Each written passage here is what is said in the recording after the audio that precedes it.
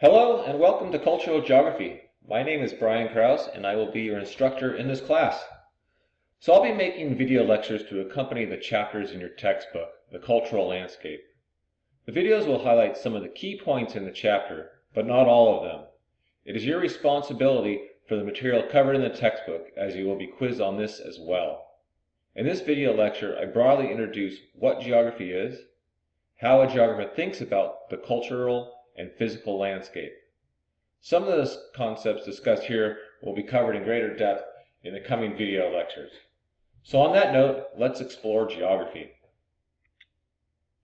So while there are countless definitions as to what the study of geography is, I like this definition as it kind of encapsulates the essence of geography. Geography is the study of patterns and processes of human and environmental landscapes and their interconnections. Deconstructing this definition, we can think of human patterns and processes as cities and how they develop. For example, why is Boise the most populous city in Idaho? Or how religions or other cultural beliefs originate and diffuse. To the building of a dam, humans are interconnected to Earth and help shape the physical Earth. The natural environment is thought of as the physical Earth and the atmosphere. Such things as earthquakes, which have distinct patterns, to form the mountains through plate tectonics, to climate and weather. These are just some of the environmental landscapes geographers are interested in. Spatial perspective is an intellectual framework, kind of the way of thinking, that looks at particular phenomena, events, and things like that, and how and why that phenomena is located where it is, and how it is spatially related to phenomena in other places. So let's look at homicide rates and as an example of this spatial perspective. So this is a choropleth map depicting the spatial distribution of homicide rates, and it's the rate per 100,000 in the United States by state. A critical component of a geographer's spatial perspective is the ability to observe data in its spatial form and draw logical conclusions from that data. So as a geographer, you might act as a spatial pattern detector. What kind of patterns are happening? You are probably already doing this. You're identifying states that have high and low homicide rates. Are there any geographic patterns that you see in this map? So if we go back to our definition of spatial perspective, that it is a way of thinking that looks at a particular phenomena, in this case homicide rates by state, how and why is homicide rate or homicide located where it is, and how is it spatially related to phenomena in other states? From this map, we can see a spatial pattern. So what are some possible explanations to this spatial pattern? Why does the southern region have some of the highest homicide rates? Louisiana has a rate of 11.7 homicides per 100,000, followed by Mississippi at 11.4 and Alabama at 8.1. So why are homicide rates so high here? Researchers continue to debate about the factors responsible for regional variations in homicide crime level, such as culture, race, poverty, gun ownership, and age structure, just to mention a few. So what are some of the potential consequences of this spatial distribution? In this incident, states perhaps with higher murder rates may need to spend more funds on law enforcement. Higher murder rates might also result in negative publicity that may influence the area's tourism or convention industry. It might even affect the flow of migration or businesses and economic activities in and out of that area.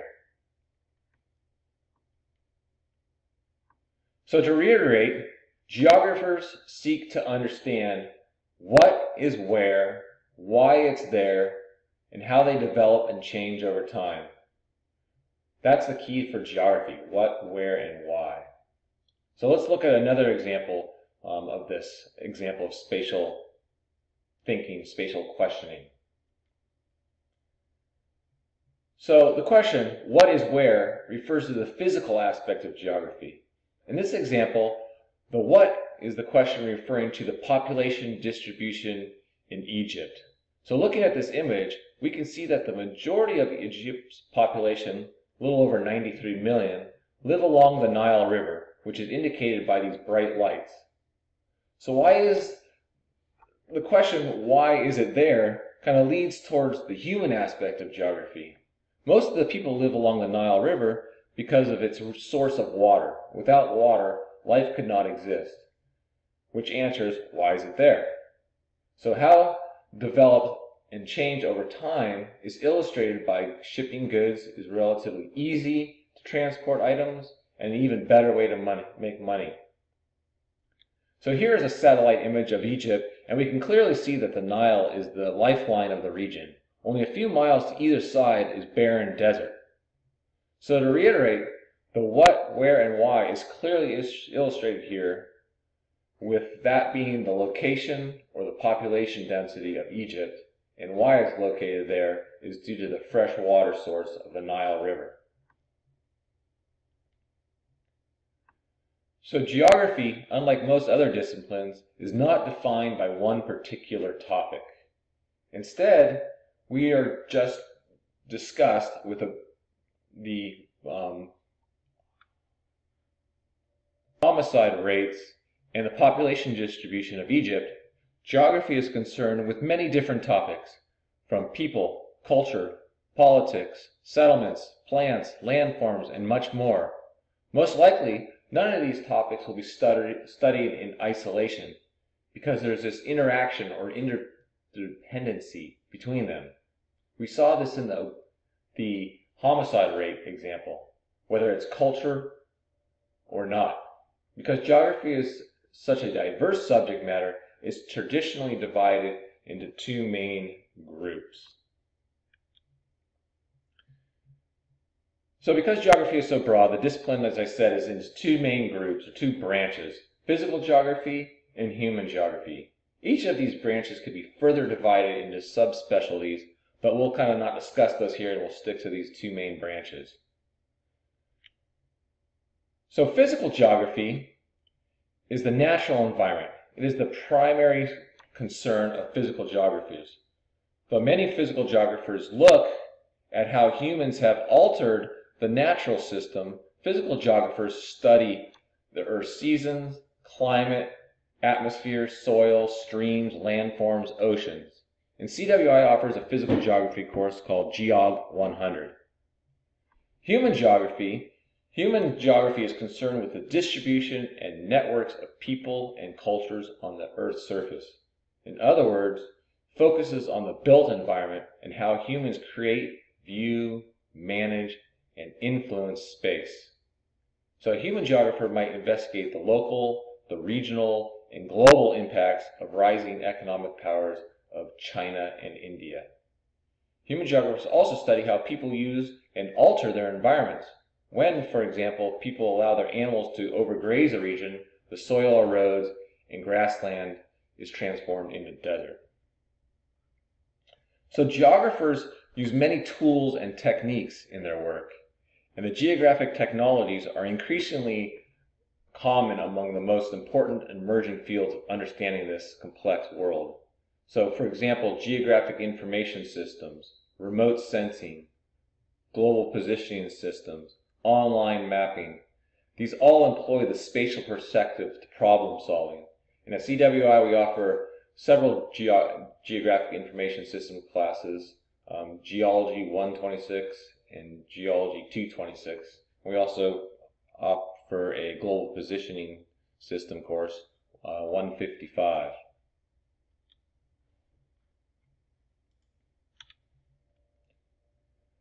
So we all live in our lives geographically. Planet Earth is our home. It is awesome, diverse, inspiring, and ever-changing. So studying geography invites us to participate more fully in the excitement, the enjoyment, and the challenges of this dynamic world.